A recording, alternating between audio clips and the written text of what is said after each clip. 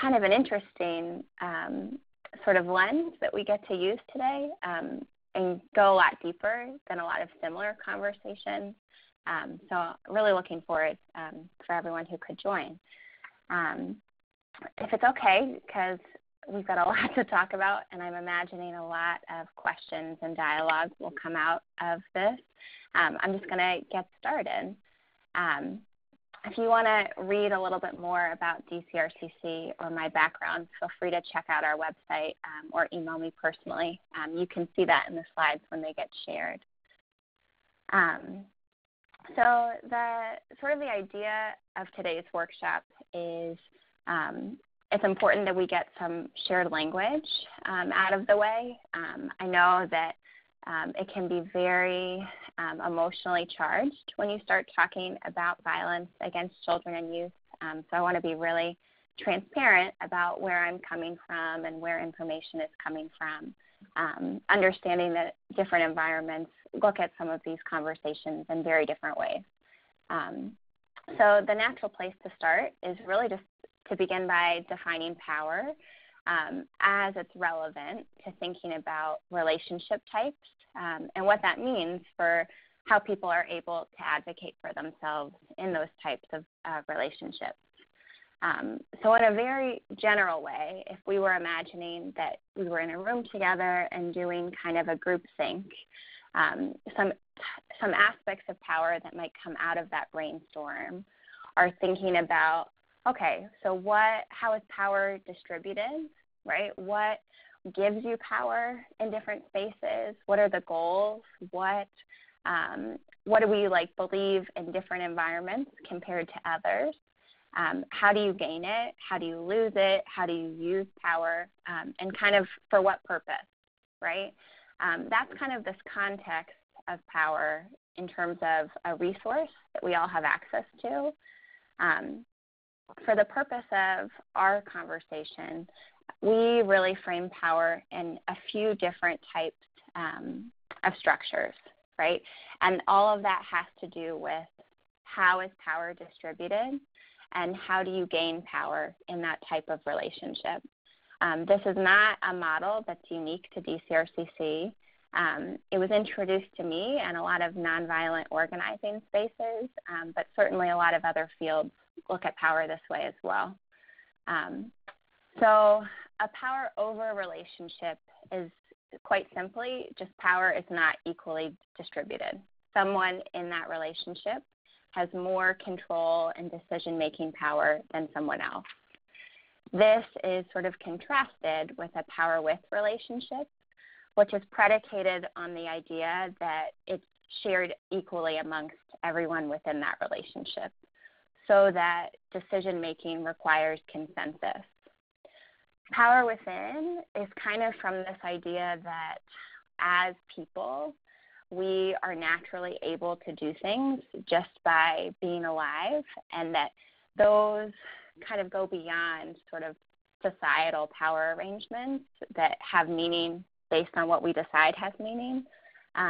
So things like clarity of vision, charisma, different sort of abilities that you have, we are still considering that as a form of power.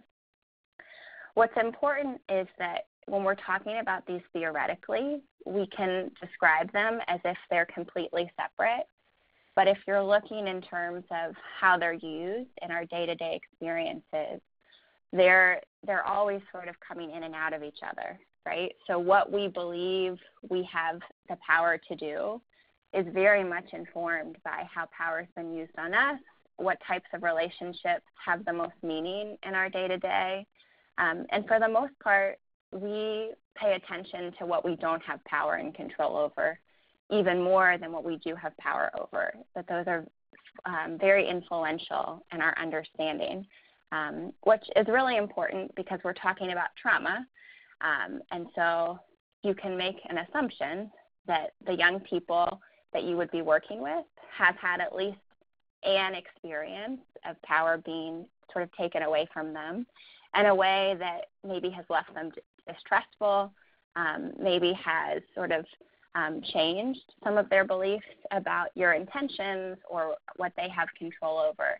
And so all of that is kind of this context and residue that is already sort of at play before we even get to a place where advocacy is sort of underway.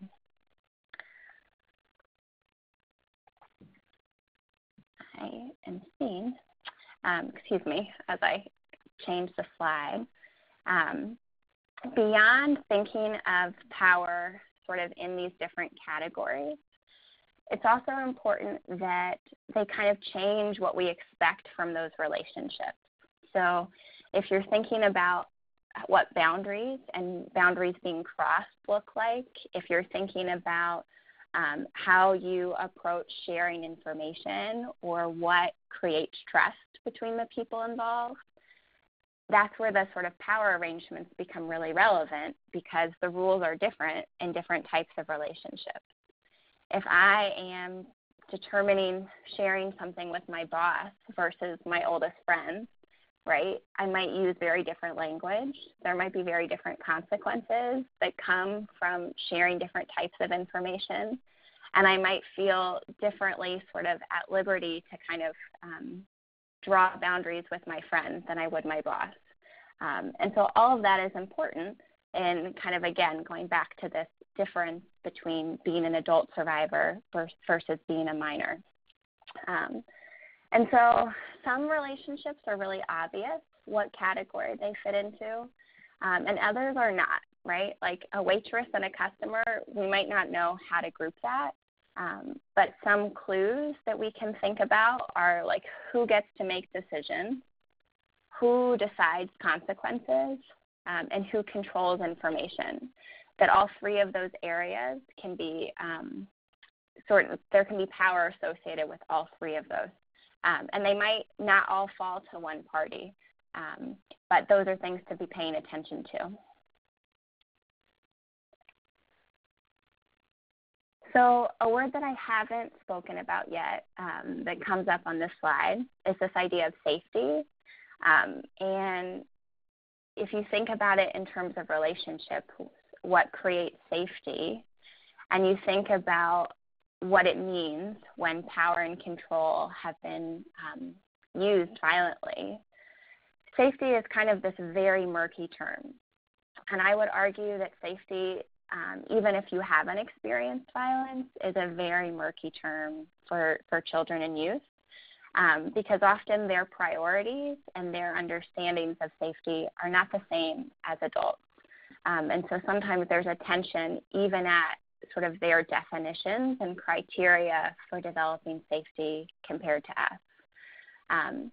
A big part of that has to do with, again, this idea of rule setting, this idea of what have other people, maybe in my peer group, what have been their experiences of navigating an institution or a person, and how does that sort of drive my perception of what control I have in that relationship. That you might really see this in terms of not only whether youth survivors decide to engage services at all, but also how much information they're willing to provide to advocates. So that was pretty theoretical, and obviously that applies to more than just advocacy. But some things I just want to highlight because a lot of the tone of this PowerPoint is about sort of offering you reflection questions that you can take back to your organization and think about more individually. It's really important to be thinking about what are the situations where youth survivors are in power with relationships versus power over. And as an advocate, how am I thinking about my relationship with them in sort of this power over category, right? And using that to think about what does accountability to that sort of greater amount of power in that relationship mean for me and mean for them.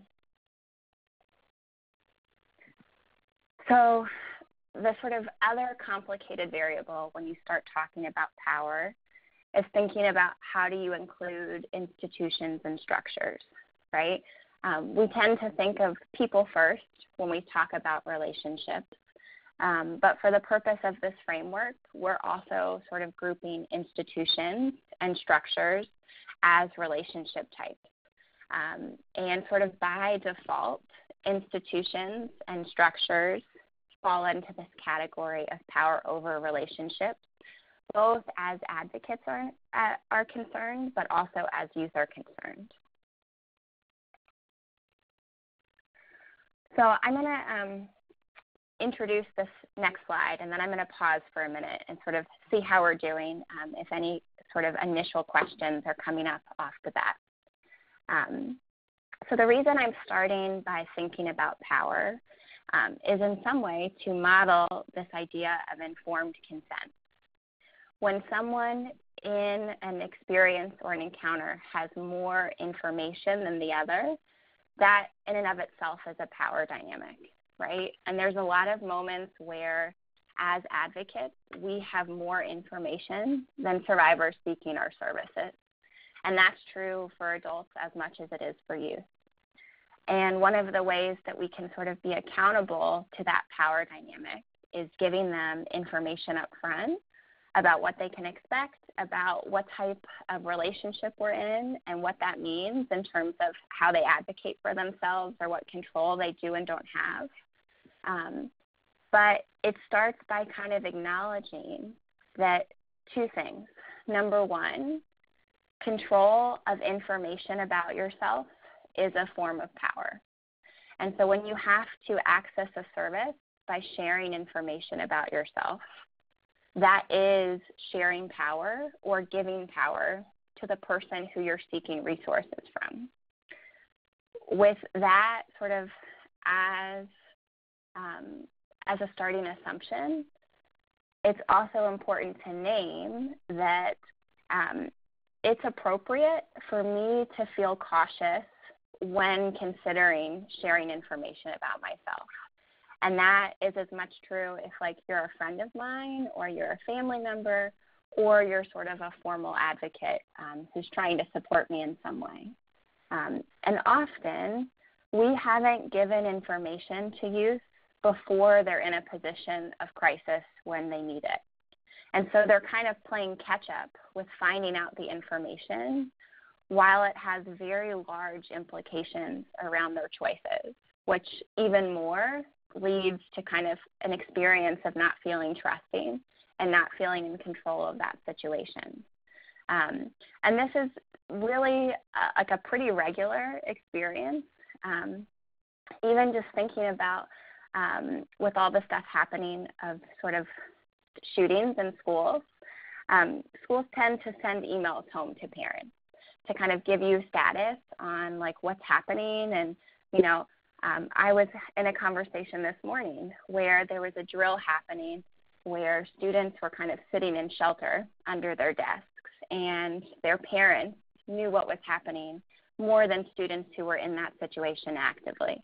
And I feel like this is just a really emblematic example of what's kind of the pecking order of information about you, and often adults are ranked above you.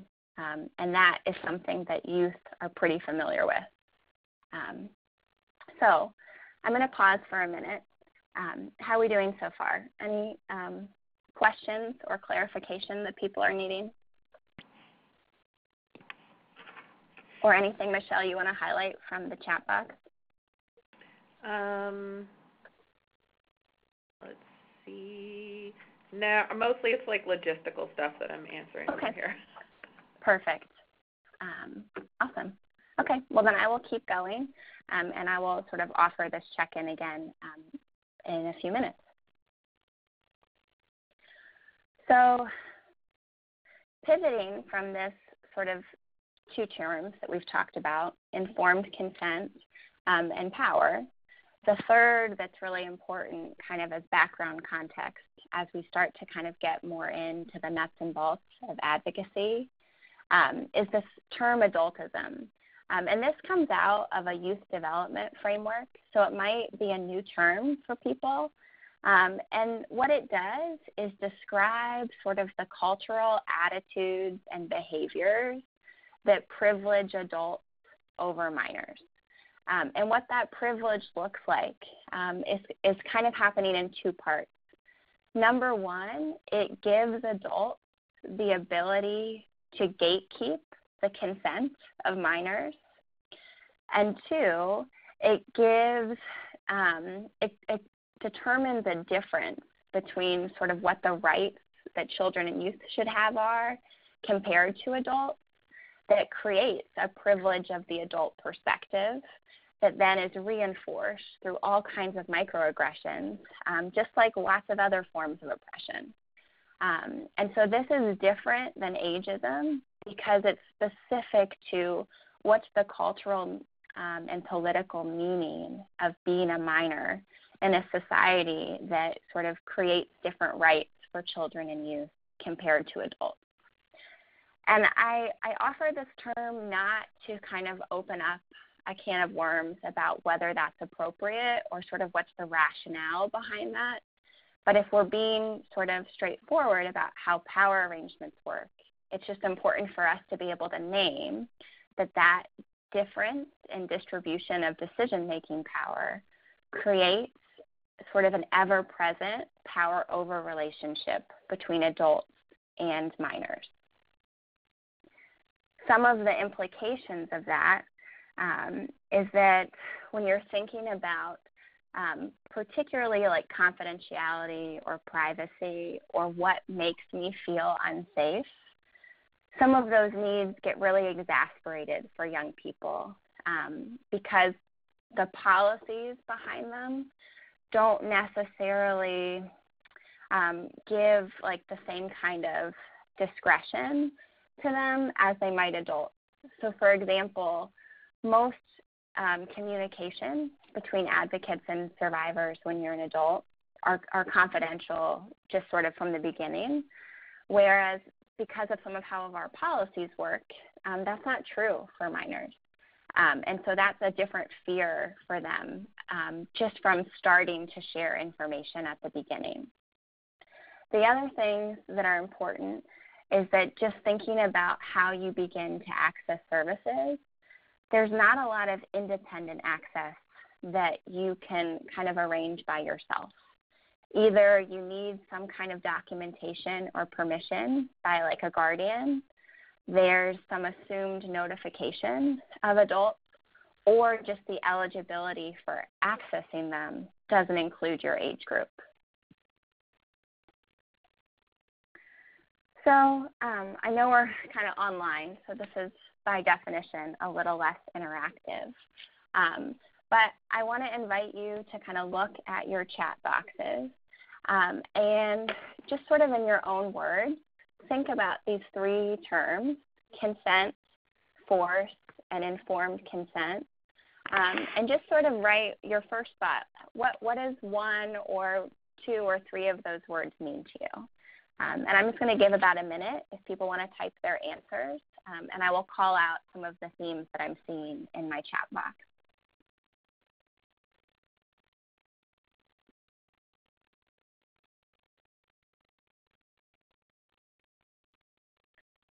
So awesome. I'm seeing agreeing. I'm seeing keeping one's power. I'm seeing lots of words around choice and being willing. I'm seeing that it's ongoing and active. I'm seeing consent and force kind of pitted as opposites. I'm seeing being able to control your own actions, and specifically this piece about things that affect you. I'm seeing self-determination. I'm seeing that it can be revoked. I'm seeing that it's sort of independently decided. Force against will.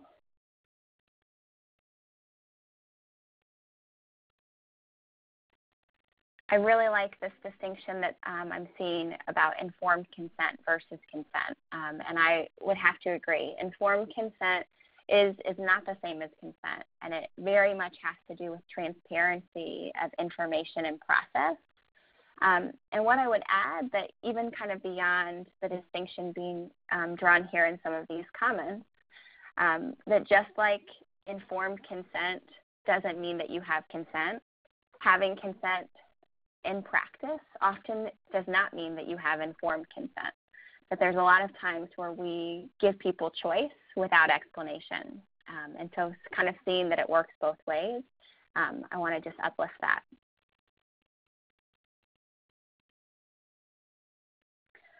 I really like that people are bringing in this idea of how sort of trauma responses complicate things in the moment.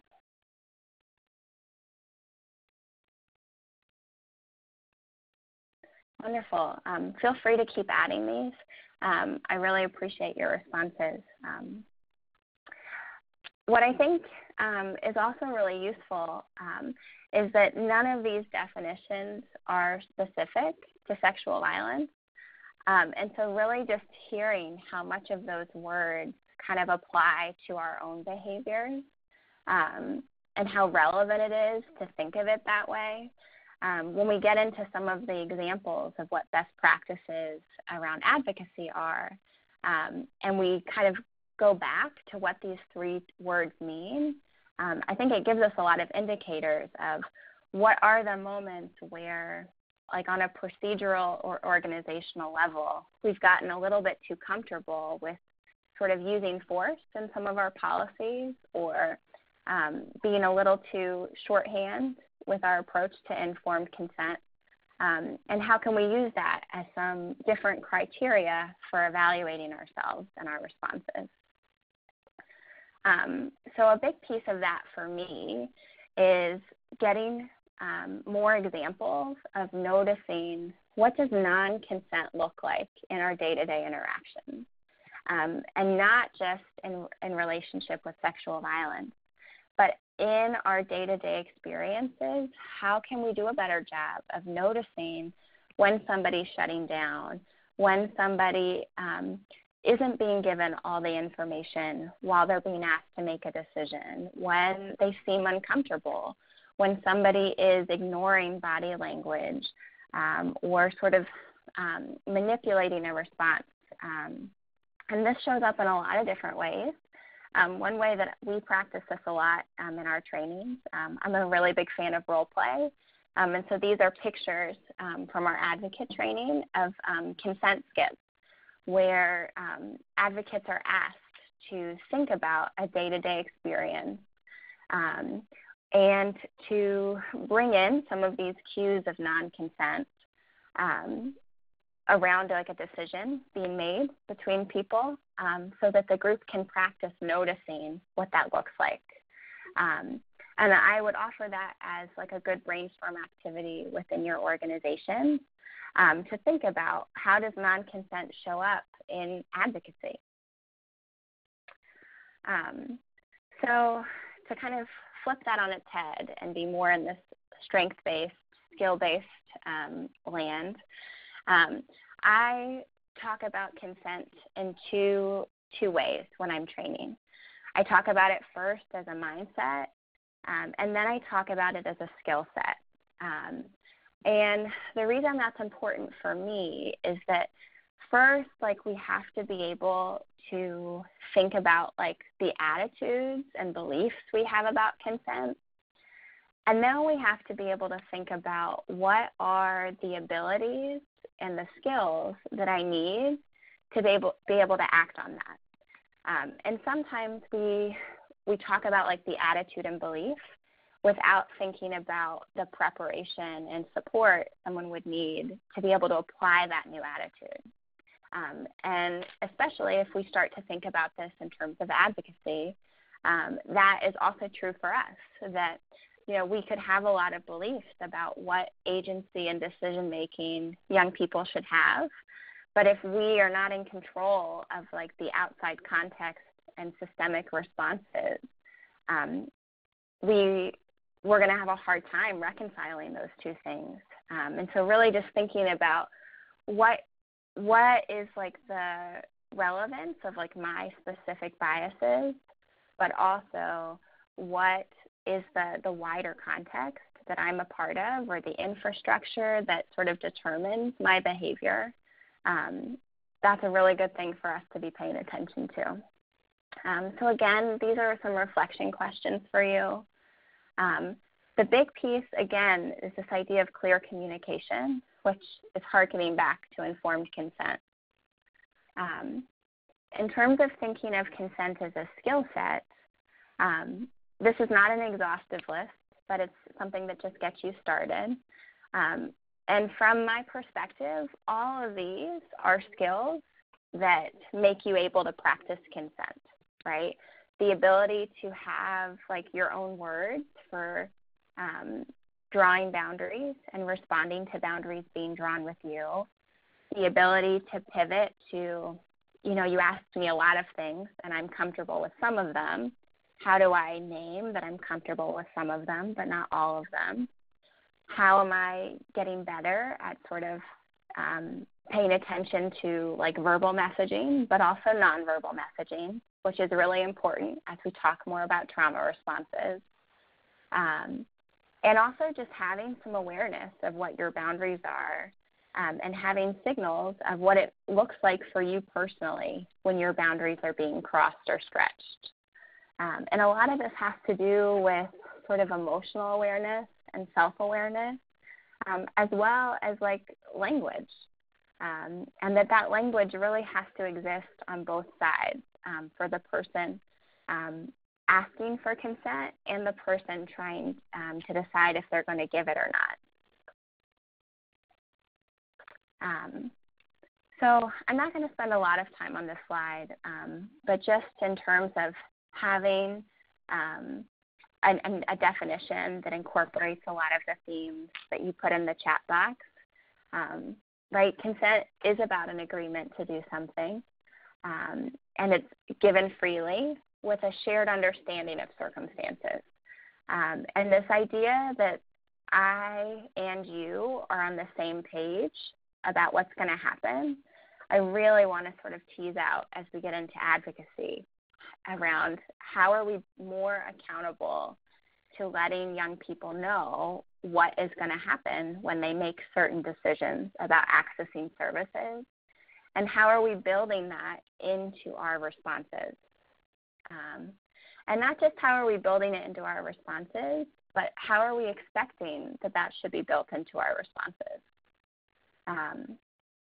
The other thing that I would name about this, we change our definition of consent culturally much faster than we can change it legally. And there's always kind of a discrepancy between what consent means in laws or in policies versus what consent means in different environments or, in different sort of cultural understandings.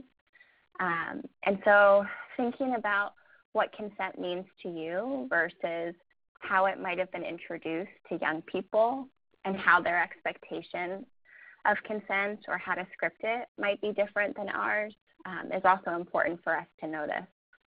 And same with rape culture, that there are a lot of behaviors and norms that they might be experiencing that are not even on our radar, or conversely, that they might not be sort of assigning harm or labeling their experiences as violent in the ways that we might want them to, or that we might be doing just sort of unconsciously. So this is a little bit of a pivot, but to come sort of back to this idea of why is it relevant to be thinking about the difference of power in different types of relationships. This is a power and control wheel that is applied to healthy relationships. And I would argue that this is kind of some of the criteria around power with relationships, right? How are we kind of bringing in some of these attributes in terms of how we are evaluating how we're doing at sharing power with each other and with survivors in particular.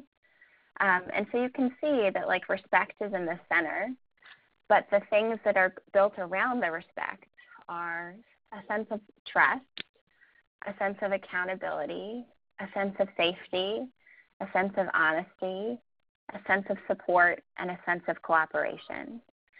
And all of that has to do with, again, how are we communicating? How are we sort of on the same page about what we can expect? and what will happen when expectations are breached in some way. And how are we coming at this from a place of, I am able to respect what unsafety means to you that might be different than what it means to me. And I'm able to sort of more slowly receive your distrust toward me and toward the process that you sort of, on this ongoing way, are always kind of evaluating. Can I take the risks that response is going to ask me to take? And that I think we tend to have a bias that we want people to like sign up for that experience. But if we're taking consent and informed consent seriously, we also have to be comfortable with young people making informed decisions to opt out of some of our service models if they ask them to take more risks than they're comfortable with. And because I named that I'm approaching this conversation as if, as advocates, we are in this power with relationship with each other and this power over relationship with survivors, that we really have to kind of be on our P's and Q's about how we are at communication and how transparently we're able to kind of explain the processes and put decisions back into the hands of the people we're supporting. And that is kind of where a lot of our accountability is going to come from. This is just another example of some of the role play that we do with our advocates. Except in this context, it's not just thinking about consent. It's also thinking about how some of those trauma responses play out in sort of our physical experiences and our community experiences, and how those things kind of look when they blend together. So why this is in here is also just to remind us to be really creative in the examples we're thinking about when we're reflecting on these topics. And in the spirit of supporting kind of having these conversations with all ages, same thing. These are examples of kind of planting these seeds with really young children about how do you know what giving consent looks like to you and other people? How are you practicing kind of knowing where your boundaries are in different topics? And that those can be really age appropriate, but all of that is helping us practice so that when we get to these more high stakes examples where harm is more a part of what happens when we don't get consent right, that we've kind of built these skills on top of each other, just like we do with all skills, right? The practice and the sort of foundational skills that are in place, that we get better at it the more that we have done that kind of in a repetitive and reinforced way. So I'm going to pause again because we're about to get into more reflection questions about evaluating our response and thinking about some of the best practices around advocacy. But before I make that sort of larger pivot, I just want to open up again for any questions. Anything you want to highlight, Michelle? Yeah, thanks, Amanda. I've been monitoring the chat box. There's nothing there, but if folks have questions, go ahead and put it there. Let's give it a minute for folks to be able to type. Okay. All lines are muted, so you can't speak, but you can put your question in the chat box. And everybody should be able to see everybody's comments and questions now. I apologize for not having those open.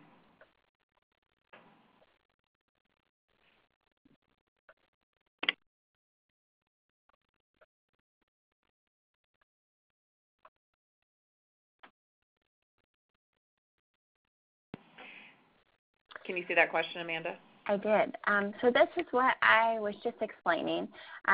This was two activities. We facilitate a monthly workshop in partnership with our public libraries that we refer to as Art and Movement, and using sort of theater and movement and art-based modes we do lots of skill building around naming your emotions, around practicing with physical and non-physical boundaries.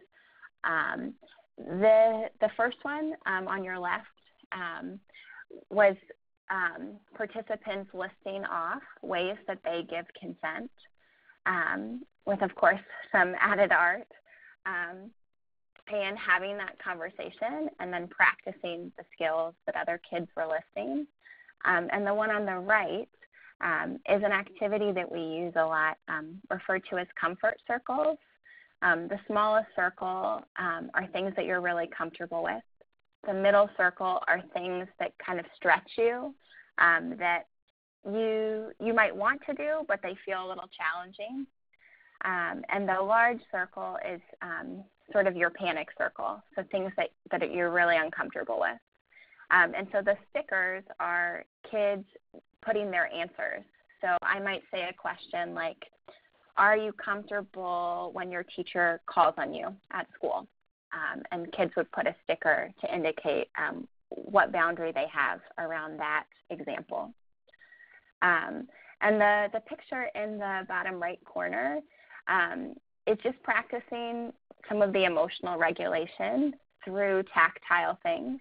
So that's a sandbox and magnet tiles and some drawing.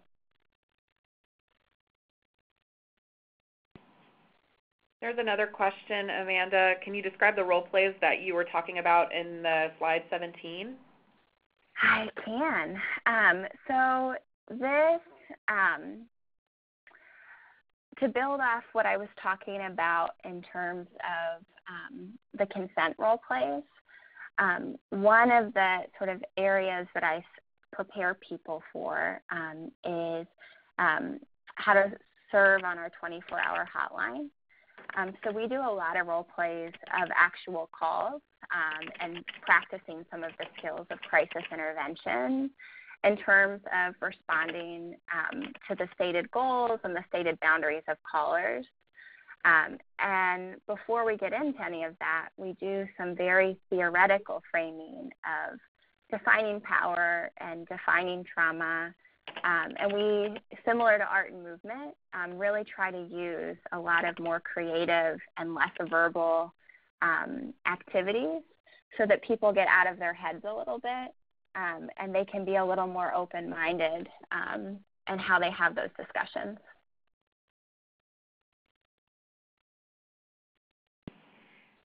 There's some questions about mandatory reporting and things like that, but I imagine, Amanda, that we're going to get to that in a few more slides, right? Yes, that I will definitely get to. And if for whatever reason we didn't answer that to the extent that you're asking, just please type it again and we will come back to it. And a couple of people are really interested in your comfort circle activity, if you wouldn't mind sharing it later via email. I sure can. Yeah, no problem. Are we good to move forward? Yeah. Okay, wonderful. Thank you. So again, you're going to have access to these slides, so you'll be able to see these reflection questions if you want to share them with other people on your staff. Or I'm a big journaler, so if writing some of your thoughts out later is helpful to you, feel free to use these. But again, I'm not going to have you write your answers in the chat box just for the sake of time. But I want to just pose this question for you to think about. When you are thinking about the needs of adult survivors, what are the first things you think of? And just take a minute. I'm going to be quiet for a few seconds and let you think about that.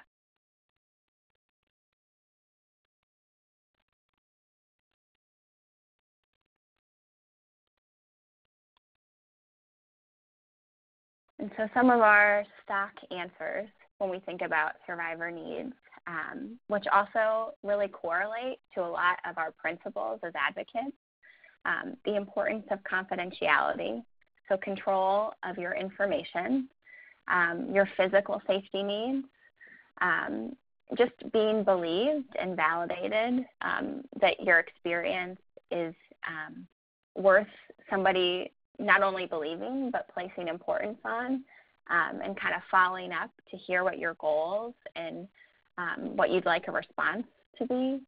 And that really goes into this idea of control returns. So how do I give you as many opportunities to make decisions for yourself as possible?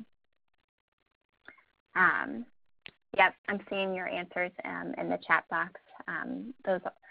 I love every time people write self-determination. So I'm seeing that every time. So this is a very straightforward question. Are those needs different for teens?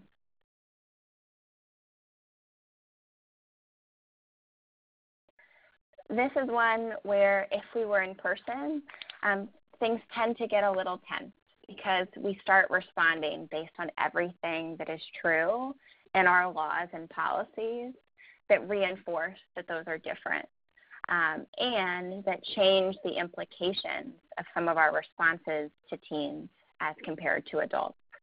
And so this is not meant to be such a provocative question. It's really meant to allow us to reflect and that do we believe that there are some of those soft skills that teens require from advocates in the same way adults do, and some priorities that they might have that could be consistent. And kind of, if you can think of it that way first, then it's easier to kind of separate out from like what's our current response versus what do we believe our response should be, or what do we think the impact of our response is. Because if we start with what responses we've seen, again, like it really kind of drains our creativity because we're responding based on what we have seen enacted, and we're not thinking about that question as if nobody had given us an answer before. So again, I'm going to just kind of leave that there for now.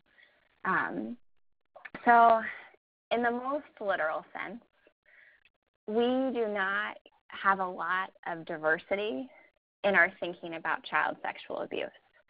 Our response is very one-size-fits-all. And it is imagining very specific factors that are creating vulnerability of children. And there's not a lot of flexibility on an implementation level to change what that response looks like practically.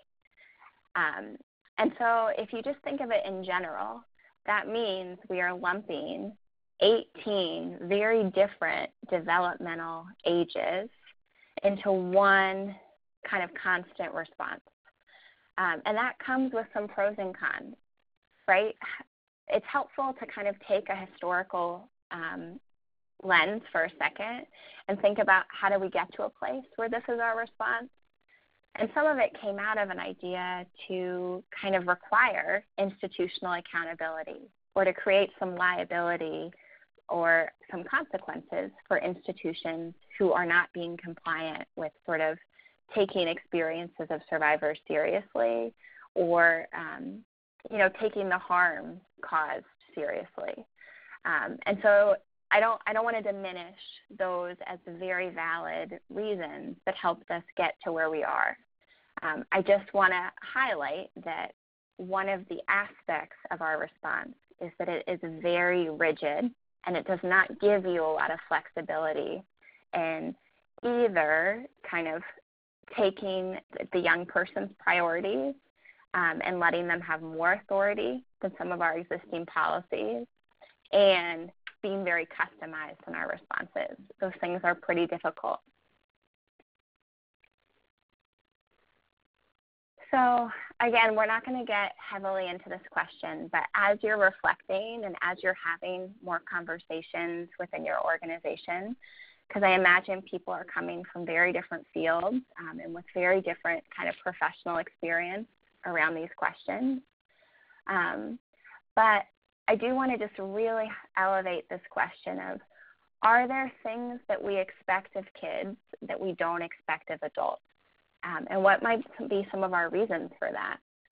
An answer that I might give to this, we have given more flexibility for adults than we have with kids to decide if they want police involved. That is an example of a different expectation. So I'm going to get a little more in the weeds on some of the child development implications for our advocacy. So this might feel like a little bit of a left turn from our questions for a second.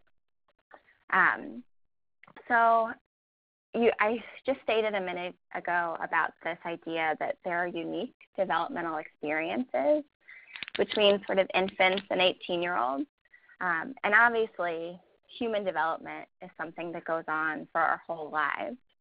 But there are some really important developmental milestones that happen kind of in childhood and adolescence. And that is true even before we get into some of these societal implications. And so it's also really important that when we're talking about barriers and realities for young people, we have to get really specific because there are a lot of things to know and a lot of different players that are involved.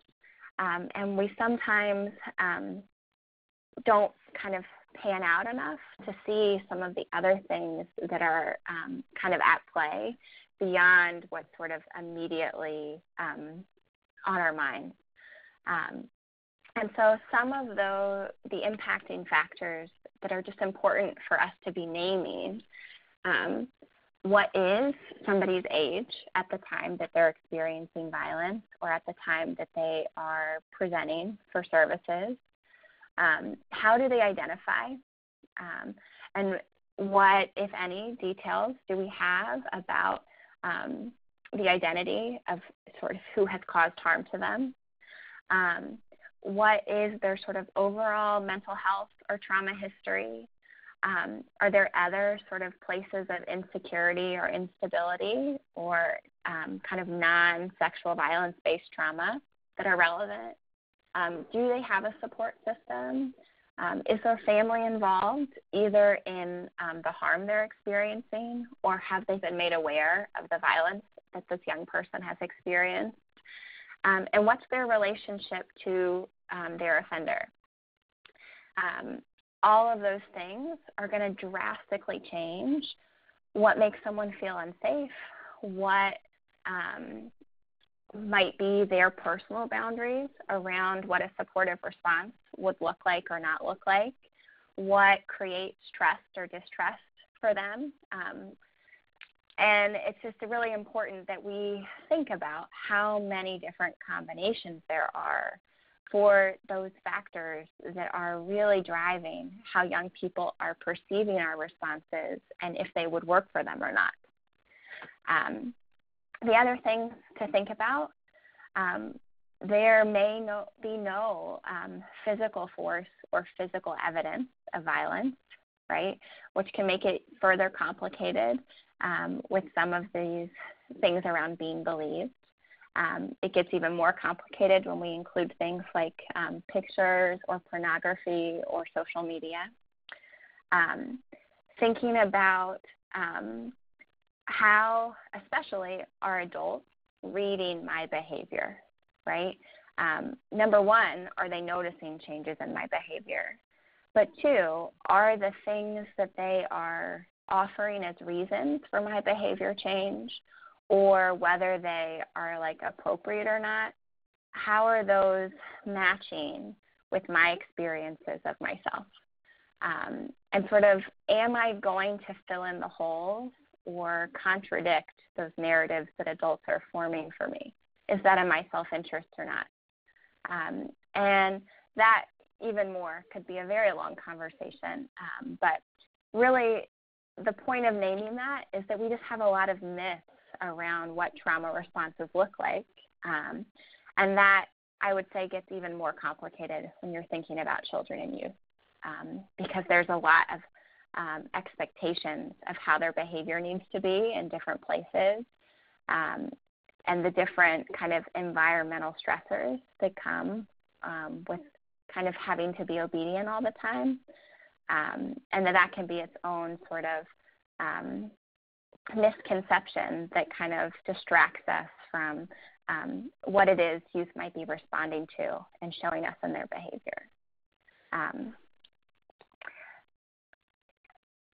So my background before getting into anti-violence work was really rooted in child and youth development.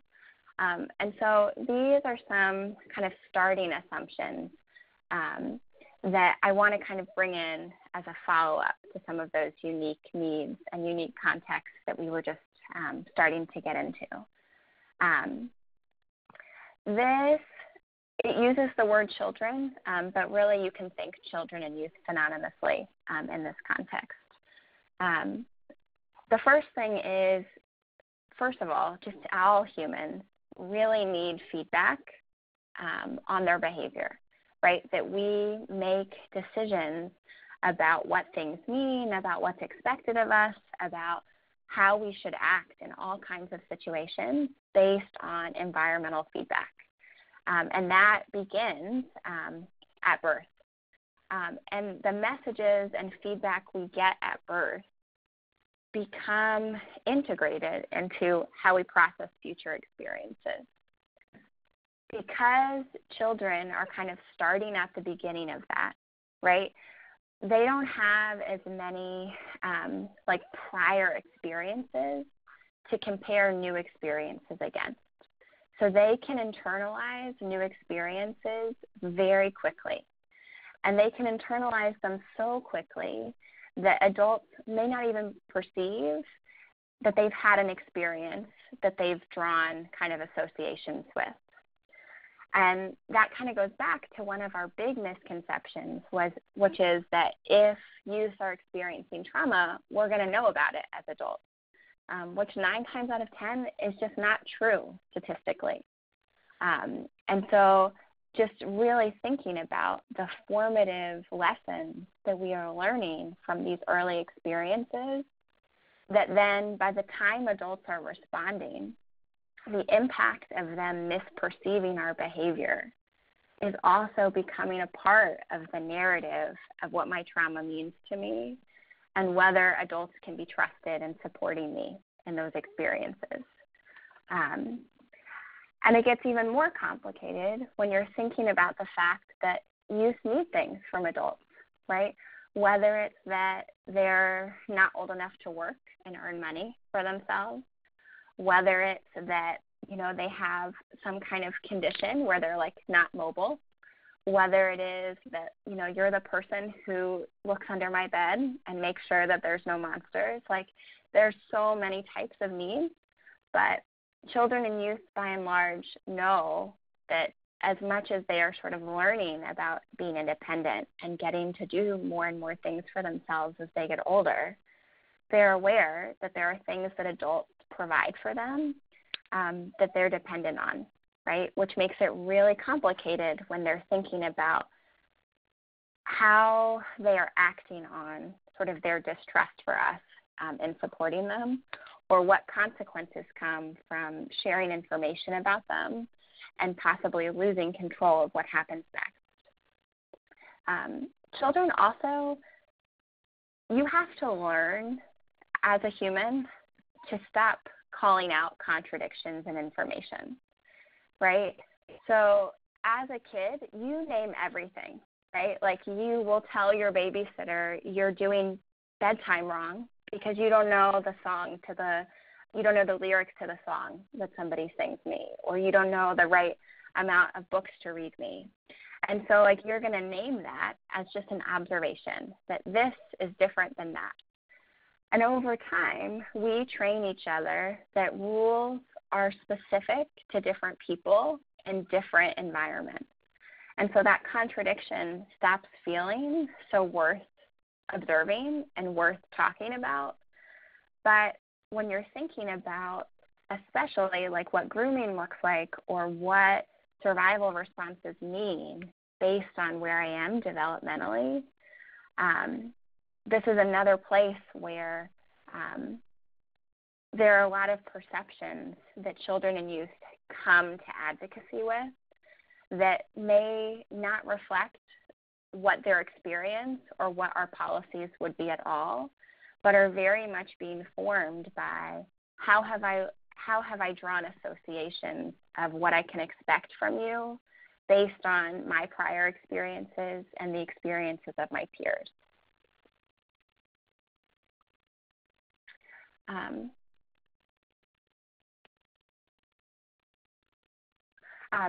For those of you who are writing in the group chat, I will stop in a few minutes and open it up for questions again. For those of you who have a background in child development, you're probably familiar with Erik Erikson. And certainly this is not the end-all and be-all in sort of human or child development and frameworks, but it is a very concrete one. So I'm just going to offer this visual a little bit. And I just want to say sort of two things. Number one, like human development works as building blocks, right? So what we learn first enables us to learn something more sophisticated, right? So you have to learn to support your head before you can learn how to roll over, right? That like we really understand that with our physical development, but the same is true with kind of all areas of our development. And sort of what's the primary developmental task is different at different times in our life. And so it becomes really important to think about what have I learned about the world, about other people, about myself, based on how my experience of trauma is preventing me from some of these other developmental tasks that are expected of me, or are confusing me and how they're kind of blurring together and the meanings that my brain and body are making from them. When you're thinking about like resistance from a young person or a lack of trust, you're also dealing with these really deep-seated experiences from childhood that may not feel like they match the information that the young person has provided us about what's currently going on, but might very much connect with like areas of trauma that are not what they're coming to us to receive services from, or that might give you information about what is driving other adult responses or other adult priorities as it relates to their choices. And so I really encourage you to spend some time just learning about child development or stages of development and thinking about how that shows up in people's behavior and people's kind of different needs at different times in their life. The term that I want to connect it to for our conversation, which is actually pretty new, which is kind of hard to believe, but it's this idea of developmental trauma. We've only been using this word for about a decade, and the reason it's important is because prior to us giving it its own term, we were misclassifying lots of symptoms and lumping them under sort of mental health challenges or diagnosing trauma responses as sort of other sort of diagnostic terms. And so this gave us the ability to look at children's experiences and the responses that they might have to them in a way that is under the banner of trauma the whole time, right? And specifically, it's saying that experiences of trauma, especially in those first few years of childhood, create developmental outcomes from that trauma, right? They change your development in ways that are going to affect you over time. And that is really important when we're thinking about youth, because just like those first few years of life, there's like a lot developmentally happening. When you get to those years around puberty, there's a lot happening then too, right? That's another one of those like huge milestones in our life where we're doing a lot of learning and not a lot of years, right? And so that kind of heightens the impact and the harm that trauma can have at those times in our life. So just kind of listing it out, these are some of the reasons that developmental trauma point of view is relevant, right? It gives you information on how my brain is developing, the level of reasoning I have, what independent ability I have to meet different types of my needs, what attachment I've developed with different caregivers or different peers, and also just what my trauma responses might look like, right? Am I showing you through my play? Do I have more sort of verbal access, and I can use my words a little bit differently to tell you about what's going on? That all of those things are going to drastically change how young people engage in advocating for themselves and what signals adults might have that something's going on.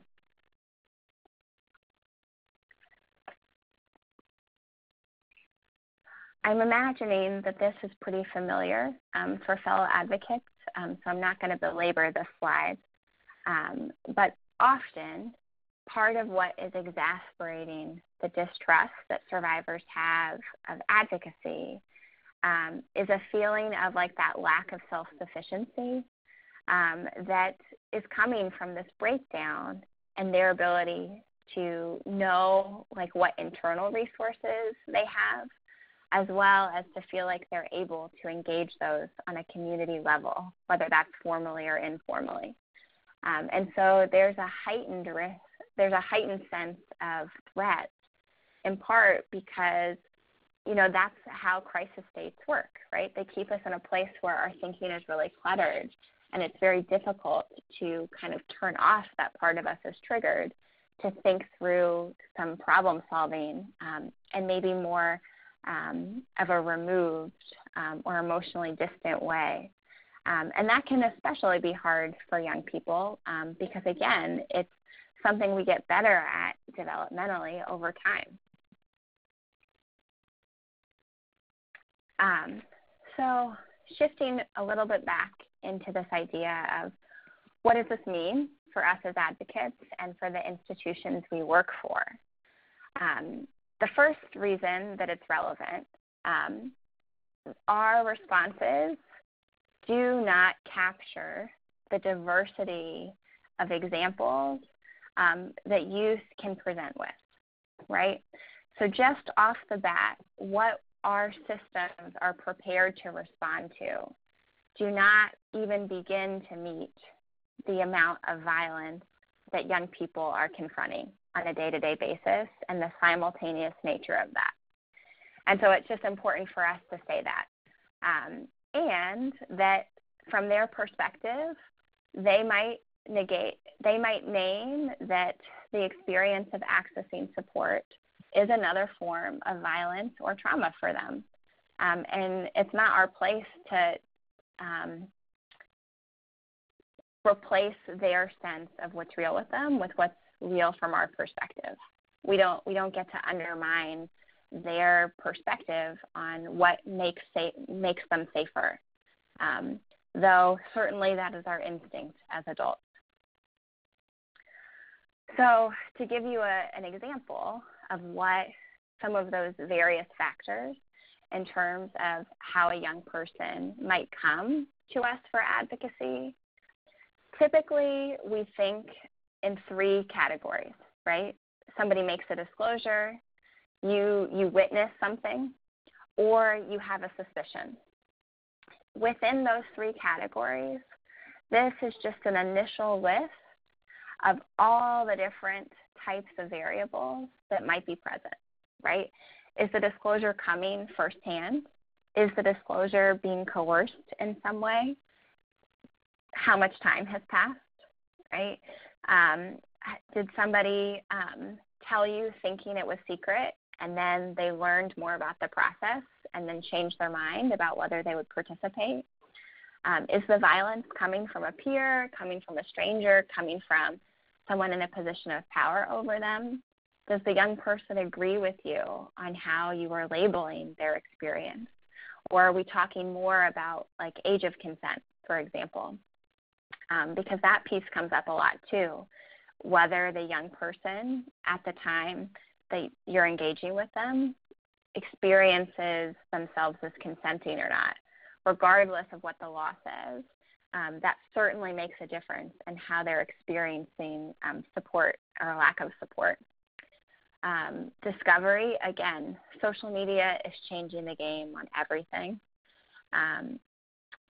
Oftentimes I get called into schools because there hasn't been a disclosure, but there's been footage of something caught on camera, or somebody has come in who wasn't directly involved but is a friend of someone who was involved, or parents learn about something. There was a rumor, right, that all those examples, we have to be thinking. I would even encourage to go sort of point by point and look at your institution. Am I prepared to respond to this, yes or no? And I imagine the answer is not going to be yes to all of them, because sexual violence is so diverse, and we are constantly learning how to have enough resources to kind of stay ahead of it.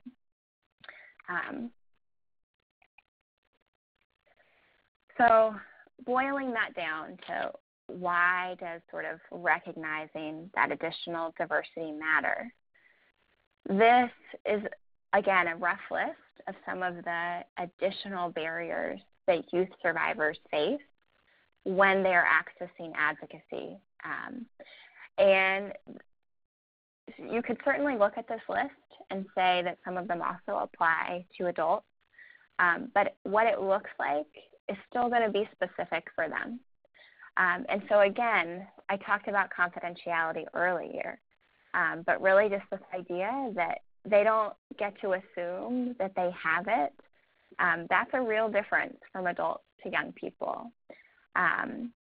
Whether or not they had information on what they could expect before they're in that situation, whether or not the system recognizes their priorities or not, whether or not you can offer them the protections that are important to them. So, for example, if they're disclosing at a school, and the product of that is that the person they're saying caused harm is also going to be interviewed, and that's going to create ripples in their friend group. Their experience of unsafety might be totally wrapped up in, I don't want this to change my experience of my peers. And that might not be something we can offer them. And so just thinking of some of that tug of war around especially non-physical aspects of safety, and how that, again, creates this tension in what is creating the resistance to the young person seeking support in the way that we are able and not able to offer it. Another piece that comes up, especially in the context of hotlines, young people don't trust systems, they trust individuals. And so the fact that they are learning how to not grow attached to a specific person, but they have to kind of trust the system to be consistent in how it treats them, that's a really big shift because it's not their lived experience, right? Oftentimes, two adults do not treat youth the same way, right? Even just thinking of if you're a middle schooler and you go to 7 different classes during the day, what rules look like in each of those classes is not going to be the same. And so, again, when we put people in the position of trusting what we say when it goes against their lived experience, that makes us less credible to them. So, again, thinking of this very practically, what are the takeaways, right? Why does this matter? Young people want to know primarily these 4 things. They want to know what they can expect, right? So they tell me specifically who's going to be involved, who gets to make decisions, what comes from those decisions, and what's going to happen to information about me, right? Which feels really fair, right? Something super private and pretty life-changing in a lot of ways. It's not unreasonable for anyone to want to know these things up front. And often our resistance is because we are nervous that it is going to change somebody's mind about coming forward. And again, we just really have to sit in what do we believe about consent? Because if we're saying that consent is for young people too, we have to be okay with the moments when they tell us no, and we have to trust that they have more expertise on themselves than we do. And that might mean, from our perspective, that there are decisions they make that we didn't want them to make. But that doesn't necessarily mean that it shouldn't have been their decision. And I would just say, kind of as a field, like that's a question we need to spend more time sitting in. So in terms of some like common pitfalls, these are some considerations on a specific advocate level, right? Transference and countertransference, right? So what am I projecting and what am I absorbing from this interaction? Adultism. What are the places where I am privileging my adult perspective over the young person? Informed consent. How am I doing a better job of giving information up front, especially around things that the young person won't have control over? Safety planning, right? How am I giving access to alternatives to me? How am I encouraging the young person utilizing their own internal and peer resources beyond just sort of formal advocacy? And how can I help them think through some of that? And vicarious trauma or secondary trauma, just how am I taking care of myself? So again, some questions to drive some of your reflection on this are listed out here. And a lot of it, I would say, can be boiled down to how do I build rapport? How am I as consistent and forthcoming as possible? And how am I kind of yielding to the young person's priorities before we get to places where that's no longer on the table, right? Where the policies are so rigid that we kind of have reached a point of no return. Something I tell schools, I think policies around mandated reporting should be visible and on flyers in your school. I think that you should know that information long before it applies to you. So that's a natural kind of pivot into institutional accountability. It really behooves you to know what are the policies and procedures in your organization, and what are areas where actually the laws give you more freedom than maybe you realize, right? And particularly around the messaging of what the laws are or the training and information that you're giving people in advance, there tends to be not a lot of guidance in the laws about what that needs to be, which means that we can be really creative as advocates in terms of kind of using that more proactively than maybe we have in the past. This one comes up for me a lot.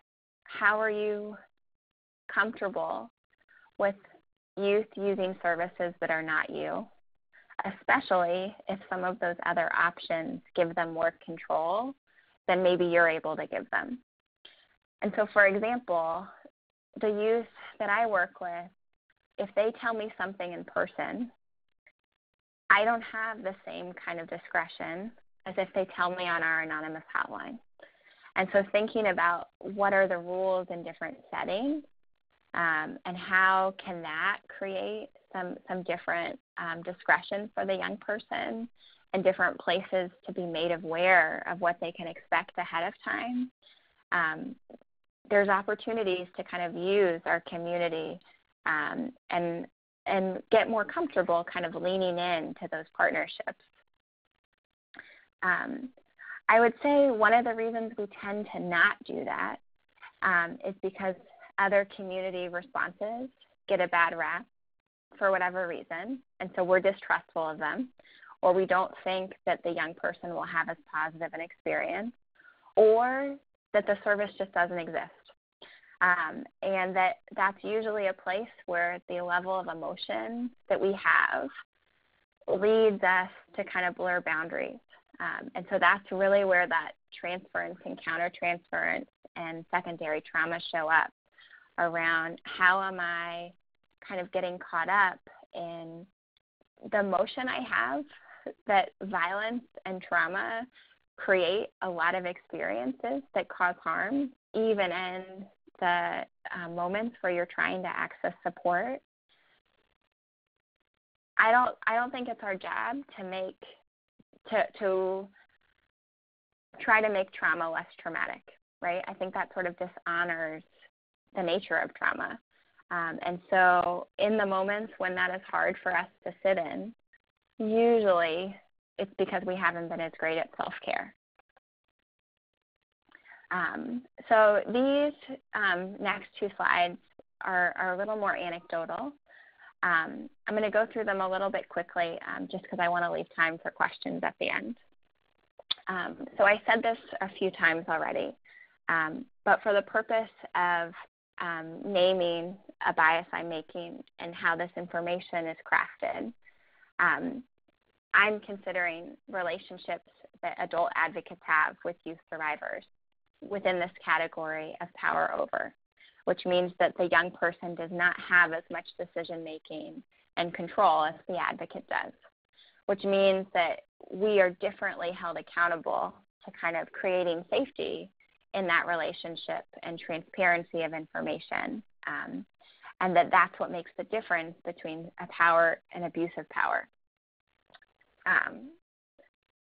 Beyond kind of our position of advocate, the aspect of age, that there is different eligibility requirements for different services, and age is usually used in policy language around what the response means and who carries that response out. So we just have to know what that is in the specific area and position that we're in. I also said this earlier. It's important to know that asking someone to give you information in order to access services from you is going to feel like giving up power. It is going to take away some of their independent control of what happens next. And we can acknowledge that and respect that that's a risk. And finally, it might feel sometimes like having control and having access can exist at the same time. And if that's the fear that someone is coming with, we also can't explain that away for them. We can give them more information to try to counter that perception, but we have to know that that's where they're coming from, and we have to have information that can respond to that fear. Sort of to echo that, kind of regardless of age, what young people tell me over and over is that they do not feel in control of decisions that affect them. And this is kind of beyond just thinking about sexual violence, but just in general, they do not experience that they have control or respect from adults to make decisions for themselves during their day-to-day life. Conversely, the adults that I train who work with young people feel a lot of tension. They don't feel like they have all the training they need. They don't feel like the policies that they're bound to give them a lot of leniency. They have a lot of strong emotions and desire to protect young people.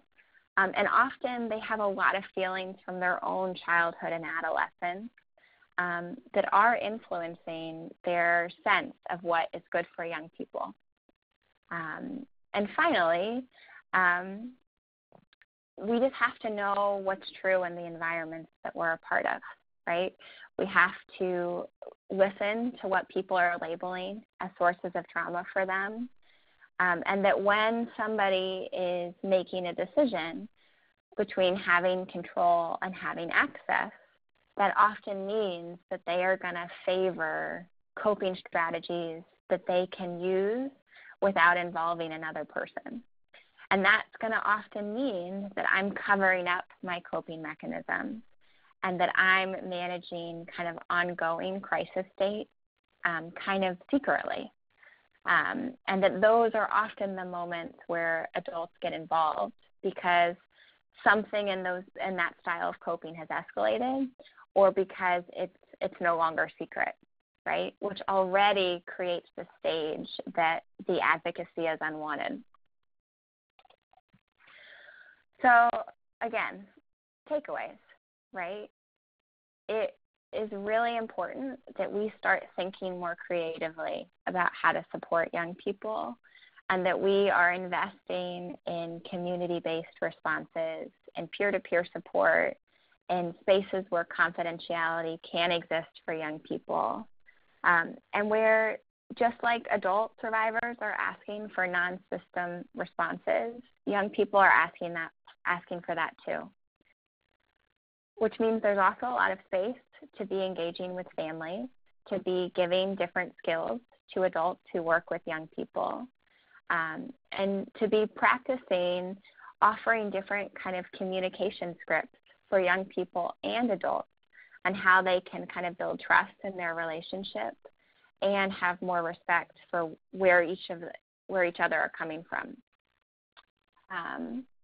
And finally, that there's a lot more overlap between prevention and advocacy than we think.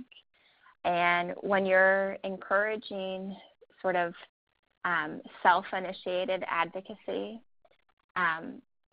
it often comes with arming yourself with more information and building skills that you can practice in your relationships, which is a form of prevention and violence prevention that then can change the culture in different places, like your school or like your family. And so that's another place where we can be really in relationship with preventionists and with other adults who have that skill set of youth development and who really buy in to this power with arrangement in our relationships with young people. And so finally, in thinking about how do you spend more time building the skills and capacity that communities have to kind of control some of their own support needs, safety planning is your friend, right? How are you giving people the ability to think about problem solving on their own terms with their own boundaries kind of driving their options, right? And so everything from helping teachers think about how they design their classrooms and enforce behavior standards, to practicing like healthy relationships and consent skits on a peer-to-peer level, to knowing when like you're really angry and you like need support and managing that feeling, right, before you kind of lose control of your response. All of that is kind of this very broadly applied style of safety planning, which is about making what could otherwise feel involuntary more voluntary, so that you're leaning into the relationship building on the front end, so that by the time somebody is approaching advocacy, you've already have some of that rapport and some of that transparent information out of the way. So there's a little more interest in hearing what they can expect from the process and maybe being interested in engaging it because I feel like you've treated me with respect and given me the information I need to feel comfortable trusting you with what might otherwise feel like a really negative or really kind of disincentivized response from my perspective.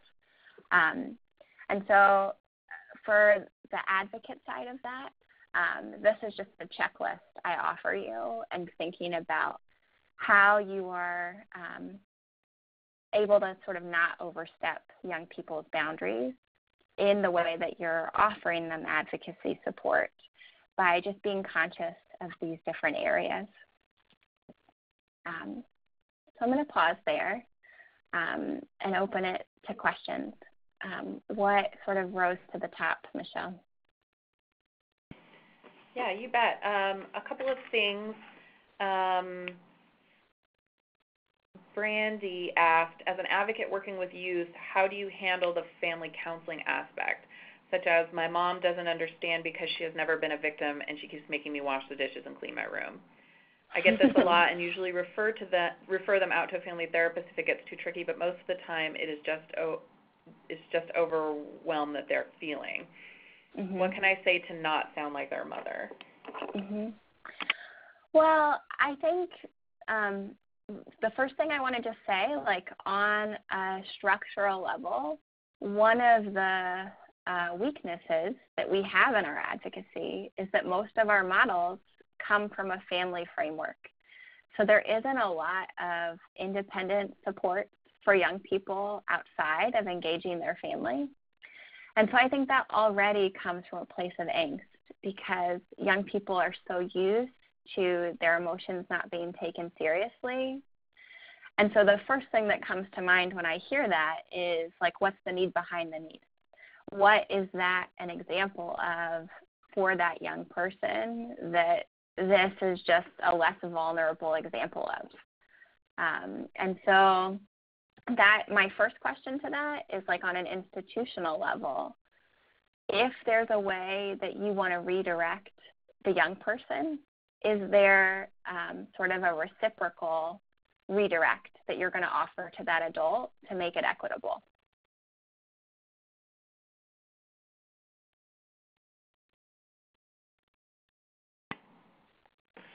The next question is, I work in higher ed and we work with a good number of freshman women.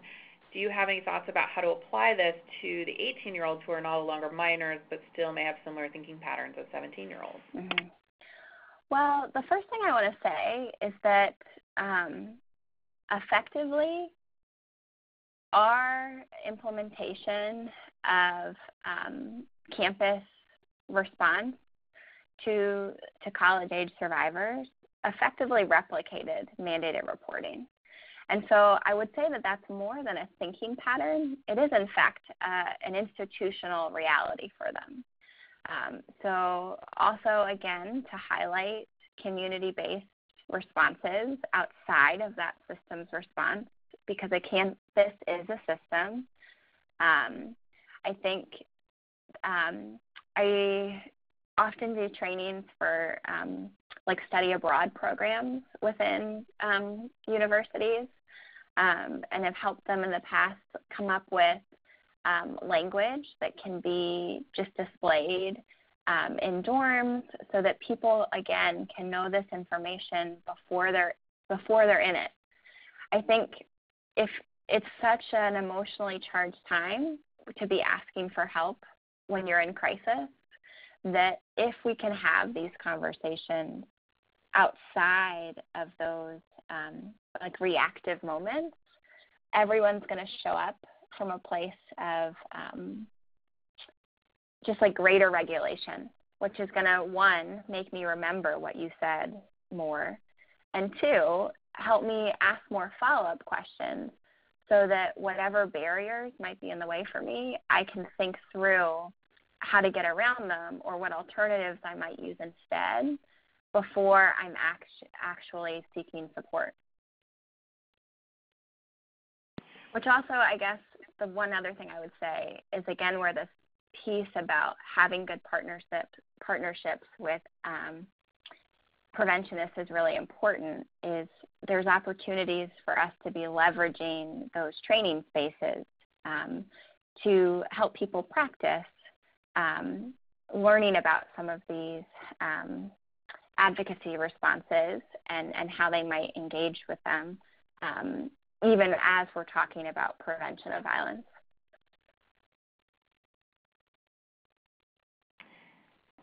Amanda, I would also say one of the things that I think about too with that question is that I worked with an organization here locally that provide advocacy to street youth and youth that experienced a lot of trauma, and also that, just because somebody is 18 or even 23, they still benefit from a lot of the same advocacy because of where they might be developmentally and how trauma impacts their development.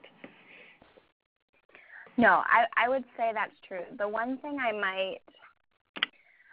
only thing that I caution about negating the structural reality in place of the sort of internalized behaviors that youth have in response to those is I feel like sometimes it diminishes those structural realities or focuses too much on young people just changing their feelings or changing their attitudes. So I think from the perspective of inviting greater accountability and really taking the informed consent more to heart, but I stop short of feeling comfortable just not naming that those structural realities are also at play. You bet. Thanks, Amanda. There's one final question that is kind of impossible to answer. This is, do you foresee a revision of mandated reporting laws to better reflect the confidentiality needs of older teens within rape crisis centers? Well, I have a lot of different answers to that question. And I will say, just for the sake of transparency, I, as Amanda, am significantly more comfortable with child and youth sort of agency than a lot of other adults I know. And so I think we're not going to get around just the lack of consensus that we have as an advocate community, let alone a parent community, let alone, how our systems function. But what I will say, we're asking these questions on smaller levels. And so there is legislation in D.C. that did offer an exception to mandated reporting in certain cases. And so I think we're going to continue to see it in that piecemeal way.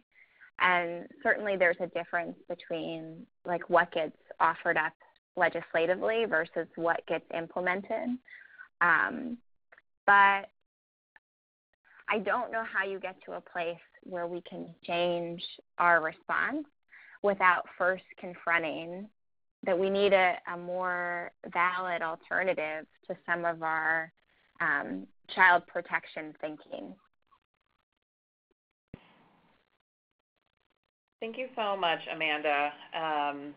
It's about 7 minutes after, so we're going to go ahead and wrap up. Thank you so much, everybody, for joining us today. And thank you, Amanda. You're the best. As a reminder, please fill out the short evaluation that you'll get by email, and let us know if others were on the webinar with you, just so I can keep that for my reporting. And you can email Michelle at wcsap.org.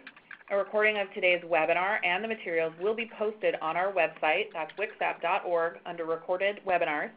And you'll be able to access that usually within a week of this webinar. So thank you so much, everybody, for your participation today. Yes, I would